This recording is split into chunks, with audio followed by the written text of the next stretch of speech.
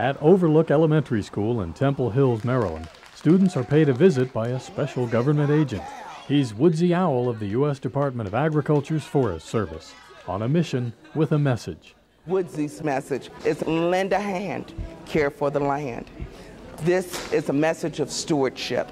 This is what we want to encourage and strongly advocate in the USDA Forest Service. Woodsy fits right in with the school's theme for the day and brings a little of the forest into the classroom. We're celebrating Random Acts of Kindness Day, and we're trying to emphasize with the children and through the community that no act of kindness is ever wasted. These types of experiences let the children know what they can do and what they can tell their parents about that will help the environment. We are not able to take the kids out on field trips as much as we would like to, so having programs to come into the school is a good resource and a way to educate the children.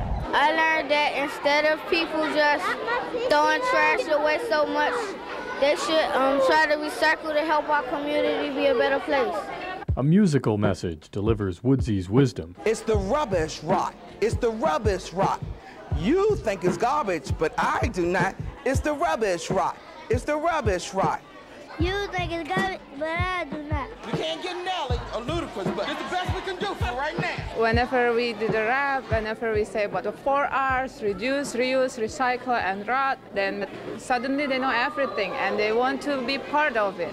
So it's great. It's great for the kids and for the Forest Service volunteers who make it happen. What I get out of it is a great learning experience that I always wanted to be a school teacher myself. This is my way of being able to work with the kids.